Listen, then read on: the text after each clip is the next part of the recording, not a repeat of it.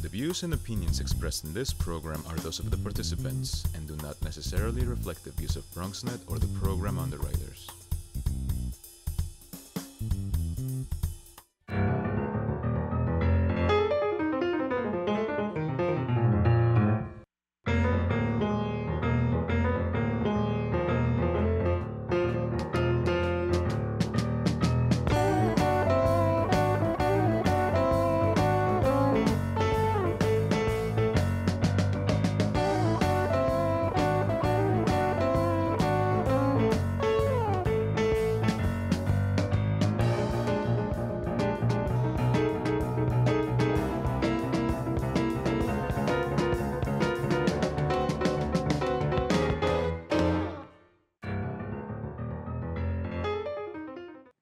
Good evening and welcome to Bronx Talk. There was talk that tonight's guest wanted to run for the soon-to-be-open congressional seat in the 15th District that is being vacated by Representative Jose Serrano. However, in a recent op-ed piece in the Gotham Gazette, Senator Gustavo Rivera turned down the potential opportunity. We will talk with him tonight about why. We will also review the prospects for the New York Health Act, which did not get passed in the last legislative session, and we'll also address many of the initiatives that did get passed by the state legislature in what was an historically active session. Please join me in welcoming back to Bronx Talk the senator from the 33rd Senatorial District, which includes, and he knows them, the Bronx neighborhoods of University Heights, Kingsbridge, Fordham, Van Ness, Tremont, East Tremont, parts of Morrisania and Parkchester, a very big district. Senator Gustavo Rivera, hi, nice to have you. It's a pleasure to be here. So let's talk about that. Everybody's talking about everybody wants to run for this seat. It's an open seat. It's an important seat in Congress. And yet Gustavo Rivera, a veteran politician in the Bronx, said, not for me. How come? Well, I actually had to think about it long and hard. It is a district that I think is incredibly important that we pick the right person for that district. And when you look at the demographics of the district and the work that I've done over the last couple of years, it certainly fit the type of thing that, I had to think about it really long and hard, but ultimately the question came down to me, why do I do this? Why am I in public service? And for me, it's ultimately about having access to power so I can determine policy for the communities that I care about and change their lives for the better. And the reality is that the place where I can best serve my constituency right now is in the New York State Senate and in our newfound majority. Let's just look at that race. I mean, Richie Torres has already thrown his hat in the ring. Michael Blake has thrown his hat in the ring. There's talk of others, Marlene Cintrone and others who might want to run. Obviously, Reverend Diaz, Councilmember Diaz, is also running. Do you get the sense that maybe more progressive Democrats are going to cancel each other out and pave the way for Senator Diaz to radically change the nature of that seat? Well, I think the most important thing that we have to know, if we care about progressive democratic values, we have to make sure that that Reverend Diaz does not see that congressional seat. The idea of that person who we have already seen be a mess both in the Senate and the Council, bringing those types of values that he defends so much to the Congress, to the detriment of the people of the Bronx and of our national political standing as Democrats, we need to be looking long and hard. And I think that over the next couple of months, what I expect to do is work along with those individuals who are currently candidates and really ask ourselves really tough questions like I did. I mean, whether I had a sense that maybe I could actually take a lot of the support and be able to coalesce it. But the reality is that my best place is to be in the Senate. However, I want to make sure that I continue to be involved in this race because it is important that we make sure that Diaz is not in that seat. And in this particular moment in history, whether we're talking about what's happening nationally, what's happening in Puerto Rico, what's happening right here in the Bronx, we need to make sure that the right person is in that seat. Diaz is not it. But the person who I believe is the best candidate, I will eventually endorse. I have not found that person yet, but hopefully working along with those folks who care deeply about the Bronx and the future of our people, we pick the right candidate and back that person. Is there a numbers reality that says if three more progressive candidates run, they split that vote, and then Senator Diaz, who is popular, he used to be a senator, Councilmember Diaz, then ends up winning because he gets a majority of a very small pile. It's a possibility, and we can't allow that to happen. We can't have somebody who is anti-choice, anti-marriage equality, who cares more about dancing in front of the camera with his cowboy hat as opposed to actually thinking deeply about the issues that impact our country and our community. We can't allow that person to be there. So I'm going to make sure that I do everything I can, working along with people who care, again, deeply about the Bronx, deeply about our country and where we are in our country.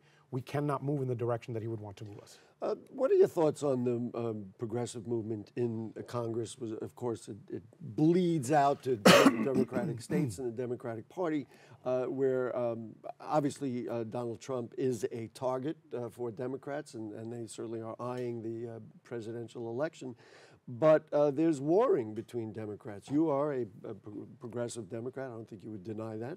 I would actually even call myself liberal, which is what some of my colleagues run away from like crazy. and in fact, I avoided the word in this conversation already. What's your vision of it? I mean, liberal Democrats like Eliot Engel, Gerald Nadler, Yvette Clarke, they're being targeted, whereas traditionally you would say these were the people who have been the most progressive, the most liberal in Congress. What are your thoughts about the warring between Nancy Pelosi and people like Alexandria Ocasio-Cortez? The question, let's make no mistake about it, we are in a crucial moment in the history of our country. And I think anybody that really lifts their head up from what's happening right now and just looks not only at what's happening locally, but what's happening across the nation and internationally, we are in a historical moment in our country. And so for our party, the Democratic Party at the national level, the question has to be who is going to be our standard bearer? What are the things that we're going to stand for? And the reality is that the status quo has not served the people that are most vulnerable, has not served women well, has not served the LGBT community well, has not served immigrants well, has not served the poor and the dispossessed. Let's be specific. Do you think Eliot Engel, Gerald Nadler, and Yvette Clarke have not done that? I wouldn't say that necessarily, but I think that the larger question, ultimately, each one of those is going to have to go to their constituencies and make the case, like I do every single year. Every 2 years, I come to my constituency and I say, these are what my values are, these are what my principles, this is the policy that I've pursued, these are the things that I've done in office, and I'm asking for 2 more years in the Senate. So that's what they're going to have to do with their constituency. And the thing is right now, where we are nationally, we are in a moment in history where we can't just do the go along to get along. We require incredibly immediate action on climate change, on immigration, on criminal justice. We can't just be like, well, we'll kind of see what's going to happen. We can't have that kind of go along to get along. So I am glad that these challenges are happening because the right questions can be asked. It doesn't necessarily mean that the incumbents will not be able to answer them and to be able to say, this is my record, this is what I've done, and this is what I'm going to do going forward. But the challenges, those questions have to be there.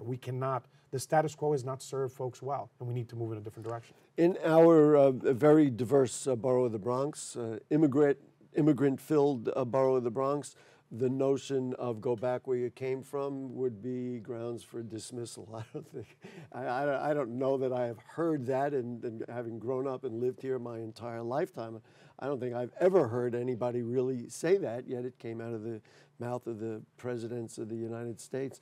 What do your Republican colleagues in the Senate say about, maybe you were out of session at that time, but things like that? Do you hear talk about it? Do they defend the president? Well, the last days of session, obviously, were in June, so we're already a month removed, and like this administration, just every single day just keeps redefining new terrible and horrible things happen every week. But I would say that I would ask anybody, Democrat, Republican, or whatever they call themselves, conservative, liberal, maybe they're not attached to a party, but they need to ask themselves a real question, which is, do you still support this person who is in this office? It has been clear to many of us for years that he is complete racist, he is a bigot, who has a white supremacist organization in the White House, who enriches himself and his family and his friends. That's all that he cares about.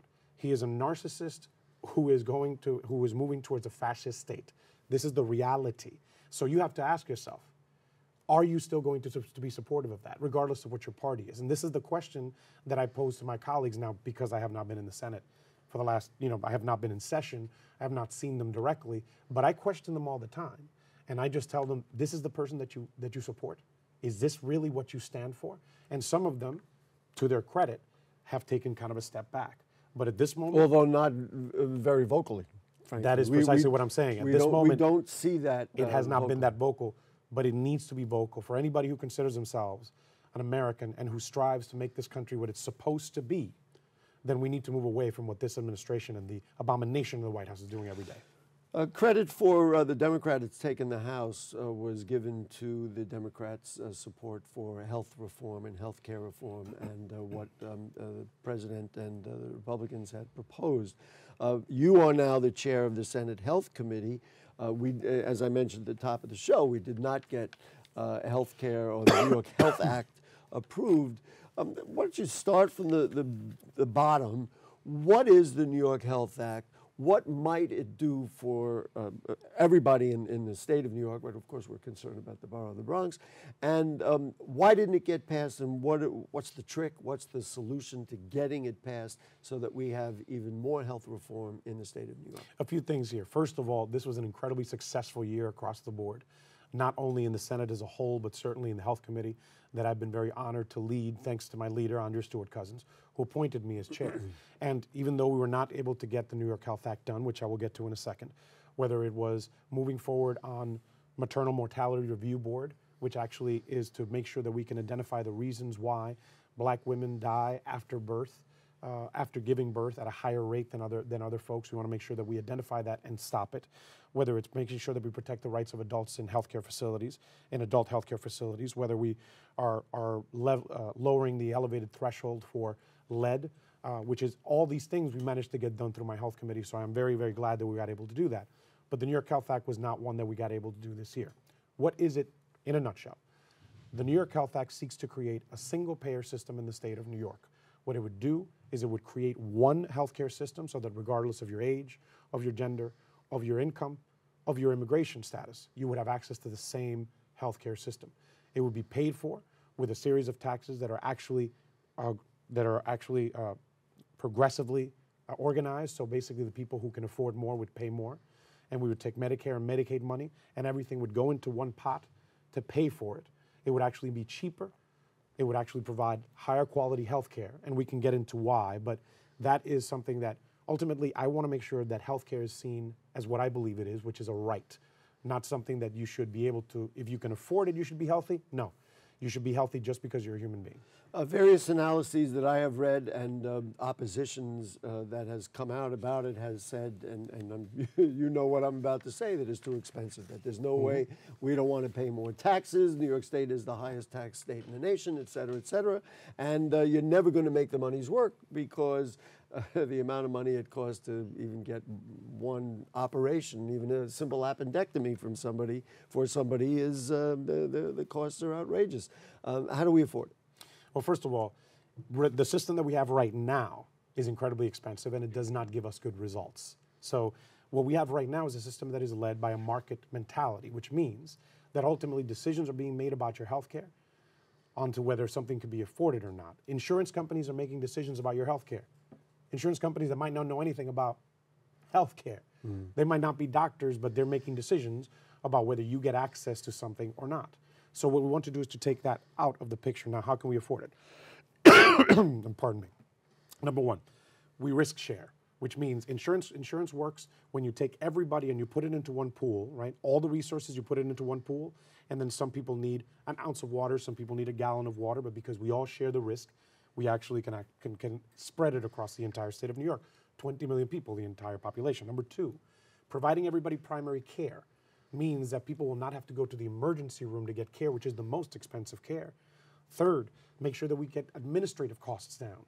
When you have private insurance companies, between 15 and 18 cents of every dollar are spent on administrative costs. How about we go up to 3 to 6 cents? Finally, getting drugs, to actually get drug manufacturers to negotiate with the entire state so that we can say, would you like to sell us drugs for 20 million people, maybe we can strike a deal. All of these things together, every analysis tells us we will actually save money and provide better care.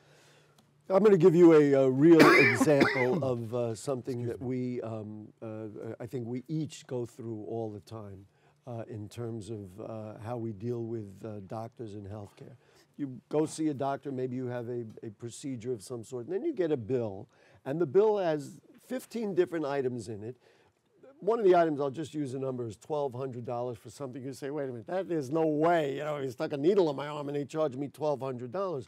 But then the whole thing is kind of, I don't know, for want of a better, gerrymandered, so that, well, that part was discounted, this part the insurance company pays, and all of a sudden you have a $90 bill. All of those dollar figures figure somewhere. Either that's what they've charged the insurance company, so ultimately that's what you end up paying. And the whole system it just doesn't seem to make any sense. Correct. Presumably this is what you're addressing. If you cut out all that kind of phony math, you'll be able to save money on the front end for consumers. Yeah, ironically enough, what we want to do is we actually want to simplify the system, which I have to tell you, as a consumer, that would be nice. And so we want to simplify the system. The attacks that come at this, I mean, let's just step back for a second. We are the only modern democracy that does not have a version of single-payer system. The idea that you can be sick, and if you can't afford to get care, that you should maybe die, or even if you are insured, because check this out, if you're uninsured, you have access to emergency care, etc. If you are insured, you still have access to that emergency care, but you have somebody making decisions about your health care, or even you making decisions about your health care, about whether you can afford it or not. If you have 4 kids, and all of a sudden everyone is sick in the house, and you're going to go to a doctor's office, then you have four people that you have to pay for. You have 4 co-pays, and then you have what is the network and out-of-network charges and all this. What we want to do is simplify that. And again, it is an incredibly complicated process, both politically and technically. But if you believe that healthcare is a right, and if you believe that the current system does not currently and correctly address the healthcare concerns of our people, the New York Health Act is the way to do it in the state of New York. Would the New York Health Act fortify the state of New York and residents against challenges that may, legal challenges are one thing, that may come from federal overhauls of Obamacare and other health infrastructures? Well, certainly. I mean, you can basically, I'm going to use a very bad term, build a health wall. Let's not use that term. Let's not use that term. Around the state of New York and say, well, this is how we handle it. You guys can do what you want to do. First of all, I do not use that. I'm not going to use that term. What I will say is that it just occurred to me. I believe, also to take a step back, I believe that the best way to do this would be to do a national system. To do a national system like what is being sought by some presidential candidates like Bernie Sanders or Elizabeth Warren, is the best way to move forward. But because we're not seeing enough progress at the national level, I believe it is our obligation as New Yorkers to do it. And the thing is this, we have a state that because of our population makeup, because of our tax base, we can actually afford this. And every study, 95% of people will pay less in healthcare than what they're paying right now. That's what we're talking about. This will be the last healthcare question. We have a lot we still want to get to. Yeah.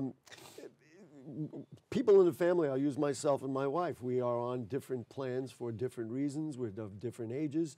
And so I see some doctors, some are approved by my plan. She sees some doctors, and every time one of us has to go to see maybe a specialist, maybe not, thank God we're healthy, not even for something very serious, all of a sudden there's a whole chain of, do you cover this? Do you accept this plan? Can the New York Health Act wipe that clean so that at least there's some sanity and you're not lost in an administrative battle just to get seen for a simple eye appointment? The short answer is yes, because ultimately what we want to do is to create one network. When you have, as you said, you and your wife have different plans, therefore the plan that you have has one network that is negotiated. Insurance companies negotiate with the providers and create a network with their rates and everything else. Your wife's plan does the same thing for whatever pool they're covering. What we want to do is do away with that network, create one network. So we make sure that regardless of where you're from, regardless of what your wealth is, you will have access to a doctor. because ultimately everyone will be in the same network. It will be paid by the state.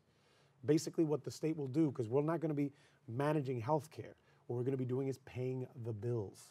That's ultimately what we're starting to say. By June 2020, you will come back here and we'll be able to say it got done, or you're not sure? Well, what I'm going to continue to do, we're going to do a series of public hearings. We did one which lasted 13 hours, Gary, 13 hours. And it was an incredible experience to be able to see people coming from all over the state. This was up in Albany, to talk about what this means for them and what it would mean for their families and for their communities. So we're going to do a series of public hearings. We're going to do 3 more across the state that will be announced shortly, because we want to make sure that we get input from all over the state, and I'm going to make sure that we take my colleagues. I'm actually organizing a trip to Canada to talk to some of the providers over there and talk about how the system works in Canada. And we're going to be building momentum from here until next year. Can it pass? Well, ultimately, I have to make the case to my colleagues in the same way that I'm making it to you, that I'm making it to the people that are watching right now, and to people all across the state of why this is the way to go. And my goal is certainly to move it forward. We're going to see whether I can be successful. I'm just going to throw this out because I really do want to move on. I guess there's a natural suspicion about the state of New York undertaking another bureaucracy. So well, listen, good luck as well. And I understand that reticence, but we just have to start with the question: do you think that it's a right, and do you think that the current system works well for you and your family? Among the entire list, and I've got a page list of legislative solutions, so to speak, that were passed in the legislature this past session. I brought a list too, because there were so many of them that I'd forgotten them before. What's at the top of your list? I mean, I'm thinking that the housing bill was pretty much up there for you and your district. You're absolutely right. I mean, I have about 67,000 units of rent-stabilized apartments in my district, as I said many times, including the one that I live in. And a couple of years ago, I could have said I had 70,000, but we lost 3,000 the time that it took us to renew the housing law. What we did was unprecedented. It was not only permanent, which means we're not going to have to come back and do this fight in a couple of years. But we actually reformed a lot of the system, because what we want to do is we want to de-incentivize the people that had looked at housing as some sort of speculative investment. See, when you have families that have been here for generations that own 10, 15 buildings, and they're looking at having a normal income, increase over the years, what we've seen is that those families that are still doing that, those are the good landlords that we want. Unfortunately, the system that existed before we did this bill created a system where people just got into the business to see if they could identify 3 or 4 buildings, to then flip them in a couple of years to be able to make something back. It was, do we want to disincentivize the people that are looking to do that? And we're trying to incentivize the people that are good landlords, which there's many of them, who are going they're going to make some money every year, because that's the way it works in the system. And owning property obviously makes your wealth grow bigger. But the system that existed before, we want to disincentivize that, and I believe that we've done that. What I've heard from people in the real estate industry, they say, you know what, maybe we'd be less likely to invest in our properties if as this develops. Maybe it'll make us less likely to invest in the borough of the Bronx, because we can't make the amount of money that it'll take to build housing, refurbish housing, et cetera. I do not believe that. And I think that what we did was to take the concerns from people that brought these concerns in good faith, because many landlords and people in the real estate industry brought forward their concerns, and in good faith we took them into account. And I believe that we crafted a bill that balances out the interest of landlords that do definitely need some income to be able to pay for advances for improving their properties, but also took into account that ultimately, to have a speculative investment, to have a piece of housing, a piece of property, which is a place where people live, a place that people need to be able to not be out on the street, and to have that be a speculative investment, it increased the ability of people that are bad actors to do all sorts of stuff. And trust me, you go to my office and you hear some of the horror stories that we've heard about from the bad landlords. We want to disincentivize those. We want to incentivize or create a system where the folks that are talking to you in good faith about their concerns can continue to make a living and make a profit, but not make a crazy profit.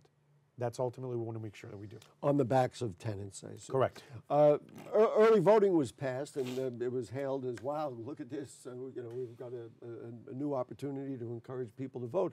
And then it came out that, wait a minute, we don't really have enough polling sites or polling sites that are conveniently located. Is that a concern for you? Well, yes, we like early voting, but where?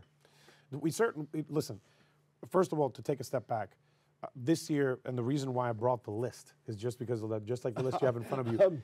There is so much stuff that we got done this year, which is this was an unprecedented year. Whether it was the voting reforms that we get to pass, and we're going to talk about that in a second, the Reproductive Health Act, gun reform, getting the Child Victims Act done to protect kids, to protect adults who were abused as kids, election reform, the agenda, we banned conversion therapy. We got bail reform done, which was done by Senator Bailey right here in the Bronx. We got the green light license for all that got over the finish line with Senator Sepulveda, sexual harassment reforms that were achieved by Senator Biaggi. The Bronx team is doing it. The Bronx team is doing it strong. Now, as far as voting reform, you are right. There are some things that we're going to need more resources to be able to provide spaces so that people can vote. But this is something that needs to happen. What we did at the beginning of this year was say to ourselves, we, for a very long time, have been dealing with a democracy that unfortunately is not as open as it needs to be. We need to make sure that people can register to vote earlier, that they can vote earlier, that they can vote if they can't be on election day. 15 seconds because I got one more thing before we run out of time.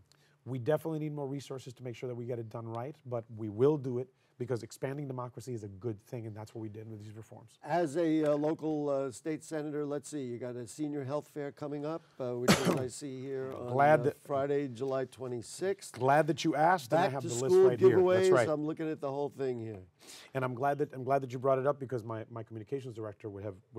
Well, that would be the last time she'd allow you to come on our program. Exactly. Very quickly, for those folks who are watching, we've got the 6th Annual Senior Fair. That's July 26th from 12 to 2 at Monroe College. Please call my office about that. On Thursday, August 1st, Thursday, August 15th, and Thursday, August 22nd. So 3 weeks in a row, we're going to be doing backpack giveaways, back-to-school events all across the district. We've got a cultural immigration event coming to the Bronx Zoo, August 19th. All of this, if you see me on Facebook, if you go to my Twitter account, if you go to I think BronxNet will also have them on their calendar pages. Like you could probably have it right underneath here. You're going to take care of all of that. Put the stuff. thing right here, huh? All right. Senator, well, we'll certainly have you back maybe before the end of the next session to find out how the Health Act is doing and all the other things you're working on. Looking forward to our conversation then. Thank you for being straightforward with us tonight. And folks, if you have further questions or comments on anything you heard on tonight's show or anything going on in the Bronx, email them to us at BronxTalk@BronxNet.org. You can send us a tweet at BronxTalk or post them on our Facebook page. We'll forward and get you answers. If you ask us, we'll help you get to the senator as well. We thank our producer, Helen Greenberg, the directors are William Guzman and Nick Marrero, the cast of thousands, and to you, we'll see you next week. Good night.